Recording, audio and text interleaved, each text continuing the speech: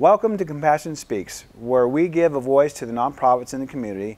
I'm your host, Ezra Borrego, and today on our show we have Patrick Carlson with Walking Down Ranch in the Veterans Village, and also Johnny Walker with the White Mountain Autism Foundation. Now it's called the White Mountain Foundation for Special Needs Individuals, correct? Yes. I got it.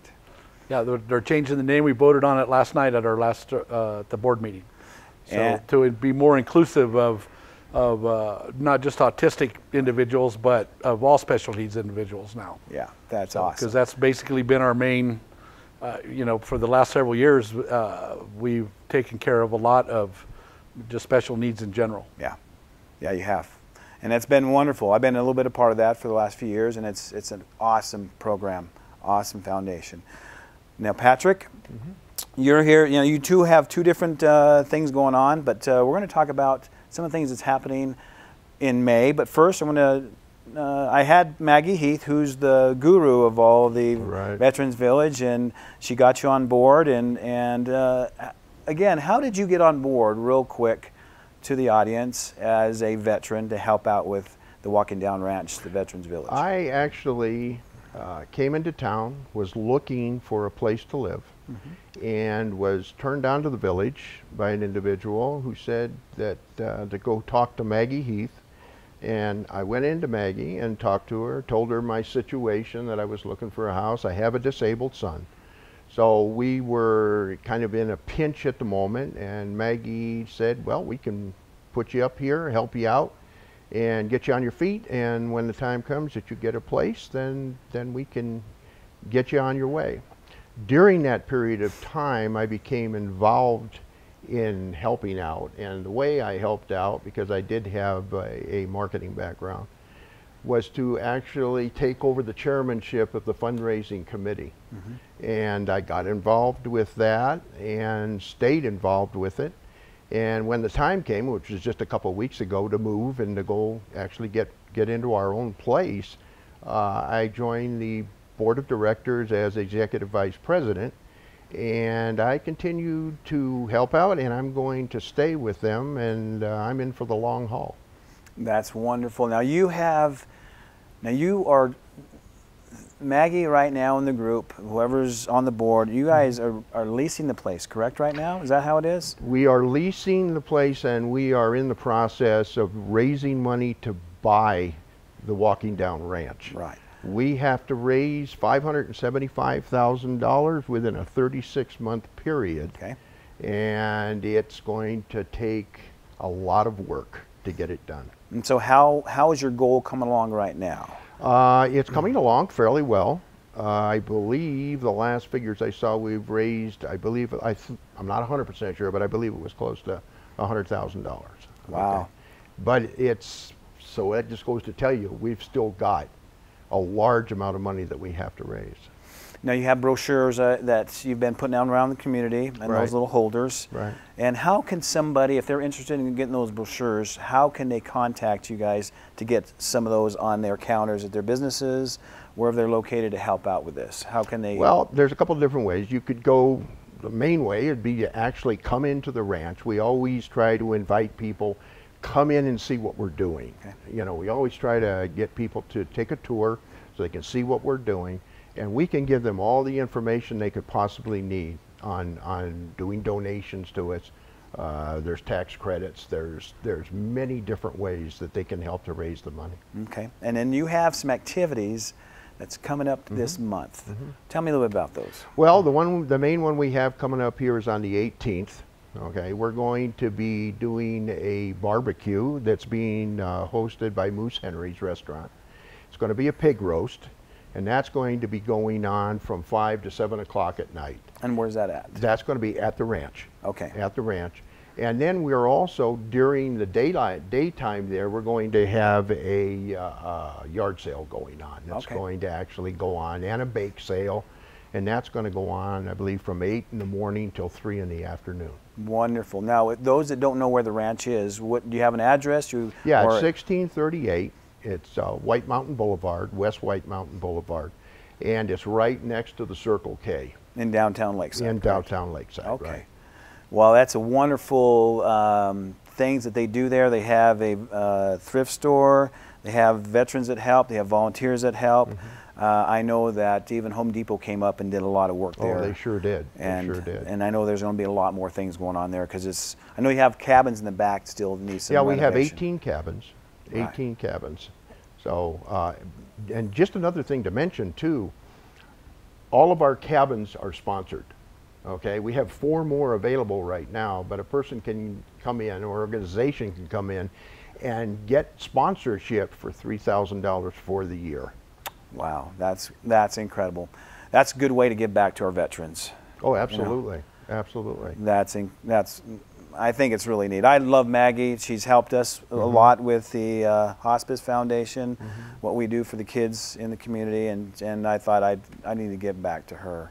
So you got a great woman you work for, and she does. She's a hard worker. She is, and she's dealing with some health problems too. That's what keeps her going. Oh, absolutely, absolutely. Well, thanks for spending some time here, and I'm going to go to you, Johnny, a little bit about what's happening this month and maybe some other events that's happening. Okay, so what we're going on is the Autism Foundation purchased 4 derby car kits, downhill derby car kits, and we got together with the fire department, police department, Navajo Electric, and then the Autism Foundation is building their own car, which will be an autism.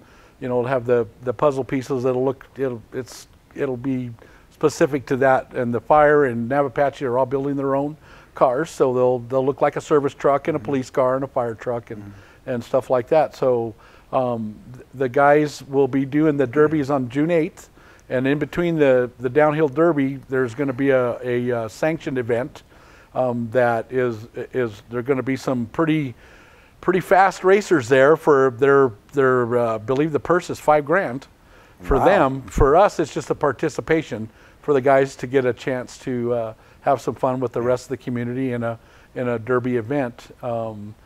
And like I said, that'll be June 8th. It's going to be fun. Come down and see us. The starting line is by Hatch Motors there in Sholo, and then the finish line is down by CVS.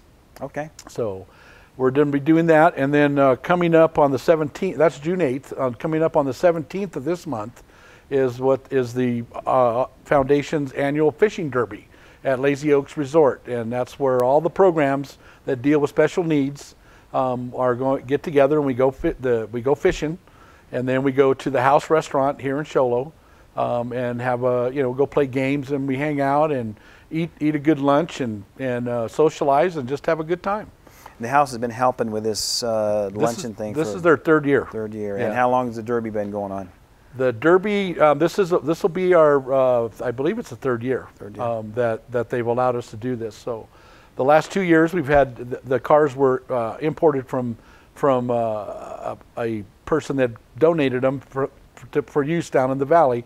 But this year we decided we wanted to build our own cars, and hopefully this event grows and grows. So and I think that's going to be a lot of fun for those kids to get in those cars. So last year they loved it. They're still talking about it from last year. That's so cool. The fishing, been there a couple times with the fishing, and when they catch a fish, they just go crazy. They just have a good old time. we got good pictures filmed of those that we're allowed to film, but yeah, they have a really good time at the fishing event, and the Young Marines helps out with that, and the Lazy Oaks Resort is doing a great job with letting us have a very nice facility for the individuals to come to a good, safe environment, and so that's pretty neat. So those 2 events that are happening soon. What's some of the other events that take place? Well, we have real quick. We have events coming up. We have a disc golf tournament that the foundation puts on every year, and that's coming up in June. And then we have pickleball tournaments that are coming up. Not quite sure of all the dates on those, but my main 2 events are the fishing derby and the derby down the Deuce. But we have lots of fun stuff coming up for people to participate in. It's all about raising money to help out the individuals in the White Mountain to have fun. One of the things we're sponsoring with the money that from these events is in October we're having a Halloween dance at the Elks Club, which is going to be a blast. There'll be it'll be pretty much an all-day afternoon into the evening event, and there'll be food, games, a live band, and all the individuals that are special needs are welcome to come. And if you want to know more on the details on that, you can contact myself at 928-242-6585, and I can give you more details when we have, so I can talk more. Okay. So I think we're shooting for the pickleball tournament on the 21st and 22nd of June. Right. That's what we're shooting on. Yeah. So, and last year it was on TV. So let's see if these guys can make it back again. We got to coordinate with these guys to get us back on TV again. That was a lot of fun. So I'm going to come back to you just a little bit. You're a veteran, and what military service did you serve in? I was in long-range recon for the United States Army, and a Vietnam veteran. Wow, I'm really grateful for what you've done. The Vietnam veterans didn't get welcomed home too well, and I think what Maggie's doing, she has a special love for the Vietnam vets because of that. Right. And we have a few Vietnam vets in there. Yes, we do. We have quite a few. Yeah. Quite a few Vietnam veterans, and they need to have that support. They do. They really do. They do. And it's hard to talk about some things they went through, but when you sit down intimately with them and just be one-on-one with them, they'll share some things with you because they feel that trust, and they feel that they can do that with a person that cares. Right. And so. Right. It's a great program that both of you guys are doing, and I get to help out a little bit with both, and it's a wonderful thing in the community that is going on with the foundation for the special needs kids, and also the what's going on with the Veterans Village with the veterans. I like to get the word out as much as we can, because there's a lot of veterans that don't even know that that's going on. It's amazing that we found out over a period of time how many veterans don't know about it. Yeah. And there's a lot of veterans that need help, that are on the streets, that are not doing well, that are homeless. That restoring dignity to these men that have lost some of that is very important. It is. They just need that love, and knowing that they're cared for and appreciated. Right. And that's a good place to get that, is at the Veterans Village. There's a brotherhood and a sisterhood there. Yeah. Right. They have some meetings there to go on also to help out with some of the things that are going on in maybe their mental stresses and stuff like that they have in their front room. They have great events with Veterans Day and oh yeah, we're involved in many different locations. We help other organizations and support them, and it's a big job. It is a big job. Well, I want to thank both of you for coming today. And you guys keep up the good work, and maybe we'll have you guys on again shortly. Love to. Can I get one more plug in here? You bet. Hey, for the disc golf tournament, which is also on June 8th, we're looking for people to sponsor an individual with special needs to participate. It's $50, so you can get a hold of us, and you can sponsor an individual to participate in the Derby. Stay tuned. We'll be right back with our next guest, Navajo County Economic Development Director, Paul Watson. Welcome back to Compassion Speaks. Joining us now is Paul Watson from Navajo County. Welcome, Paul. Hey, thank you. It's good to have you. I'm glad to be here. So we're going to talk about some things that you're concerned about with our community, not just Show Low Lakeside, but it's our vast community here in Navajo and Apache County. Right. And what's some of those things that you're concerned about that we're going to address today?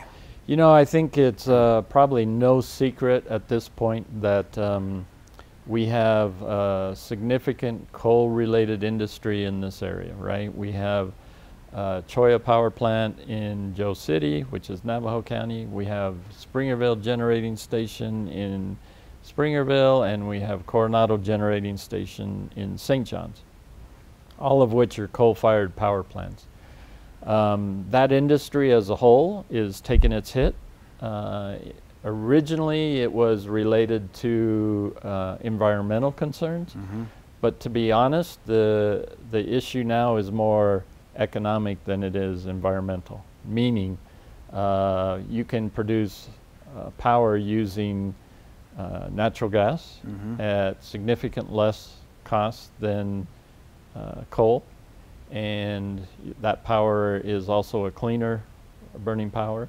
And then we all know we're having a lot of influence with renewable resources, right? We've got windmill, wind-generated farms, we have solar-powered farms, all of which are coming on to the equation. So my concern is we have significant employment related to coal in this area that is already starting to see cutbacks, and will continue to do so over the next 5 to 10 years.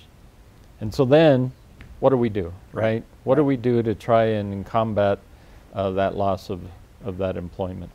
It's looking ahead. I mean, I remember when the paper mill went down and how many jobs were impacted. A lot of my friends, they had to move or go find something else that they've been doing for 30 years plus. Right. So generations. Yeah. And the same with the coal industry. It's it's generations. It's fathers, sons that come into the business. Right. So that's wise what you're doing, Paul, to look for a substitute or a plan B or something to take place. So what are some of those things that you're thinking about that might help in the situation? So if I could, just real briefly, we started with a study last summer.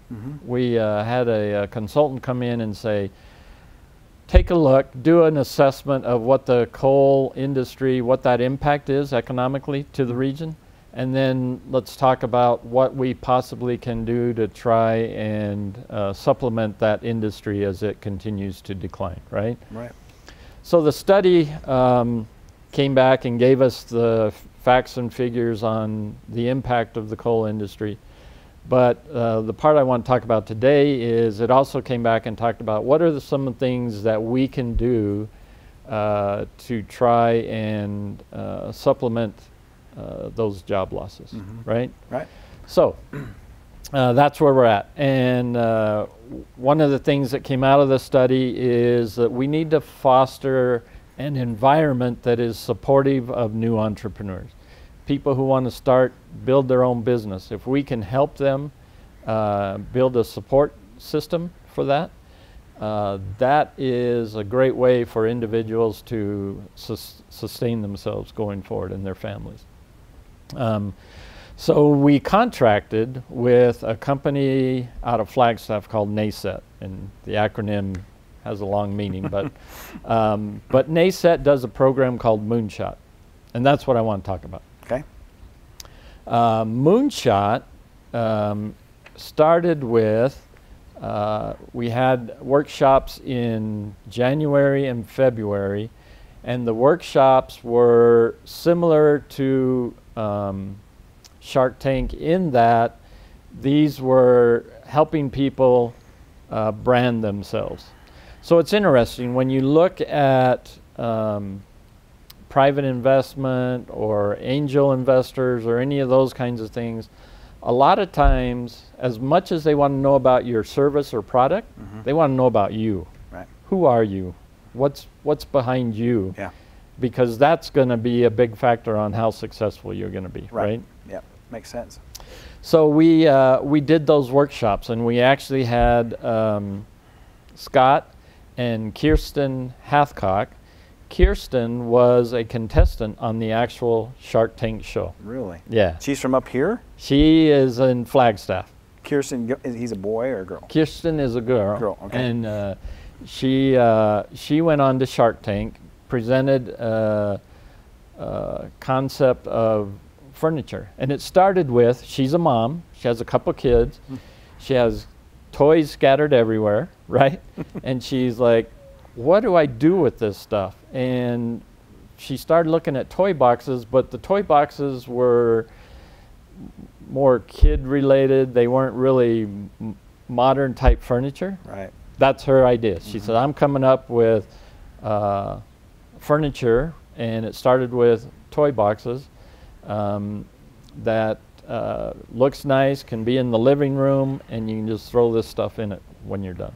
So anyway, she went on Shark Tank. She was actually selected by two of the sharks and partnered with one. Anyway, her long story is she actually threw all that found an angel investor who said, I want to invest in you. I believe in you. And that business is taking off. Wow. So she came and talked about her experience. Okay. But she also is involved in now helping others to get that same kind of start. Wow. And she will be at these workshops that we're going to talk about. Okay. So this Pioneer Pitch event, let's talk about this Pioneer Pitch event. This is what you're talking about with Kirsten, correct? Right. Okay. So that's Thursday, May 30th of this year at 6 p.m. to 8 p.m. So tell me a little bit about what's going to happen at that. Yeah, so there will be an open reception on Thursday, and that's just to let these different individuals, whether they're people who are there as mentors or whether they're individuals who are there to actually pitch new ideas, just to come together and socialize. Okay. So that's a social event on Thursday night. Okay. Friday, during the day, they will actually have workshops, and let's say I'm trying to develop a new golf club. I'm into golf, so closest thing to my mind. Okay. And I have this idea, and so now I want to figure out how do I take this idea and turn it into an actual business, right? So you will be able to come to these workshops, and they'll first listen to you. What's your idea? What is it you want to try and accomplish? And then they'll give you suggestions and help on if you're going to go to investor, how would you present this idea to an investor? If you're going to do some marketing, how would you do some marketing? Mm-hmm. And at the culmination of the workshop, they're actually going to give you an opportunity to pitch your idea in front of mentors who are going to help you, and they're going to say, you know, you did this good, but this you could probably tweak a little bit, and maybe don't talk about your grandma so much, maybe something, you know, whatever. Right. But on Saturday they will actually do the pitch event, Mm-hmm. and we're actually going to have prizes. There will be some cash prizes. There will be prizes towards some ongoing workshops in the future to help you, and some other things that. And all of this is free. It really is just, again, us trying to find a way to help foster the entrepreneurial spirit in this area, which it's there, right? It just sometimes needs some help on how to get started. Right. And how to get some more work up here for people to come work for this company. Yeah, absolutely. Yeah. So you get this guy, and he has his idea, and all of a sudden his idea becomes a business, and his business becomes successful. Now he's got 10, 20 employees. Mm-hmm. Boom. That's exactly what we're hoping to accomplish. That's incredible. I'm interested in that. Good. I would love to be there. I want to be a part of this, as in presenting something, an idea that I've been working on for a while. So you have another thing here, business finances or financials 101, finances and how to present with confidence. So is this that's kind of a precursor to the pitch event. This is earlier. So this is coming up soon. Yeah, and I don't know when this is even going to air, but this is coming up this Friday at NPC, Northland Pioneer College in Show Low, and Saturday at St. John's City Hall in St. John's. Okay. All right. And we will put information out there about those workshops as well, and love to have it. Like I say, it's free, lunch is provided. It's an opportunity to just come. Even if you don't get a lot of information out of the workshop, here's what I've seen so far. The workshops we've done, you have somebody there. For example, we had one, the one we did in St. John's, we had somebody there who, young gentleman, wanted to get started in his own landscaping business, right? And he's already doing a little bit of that, but wanted to take it to the next level.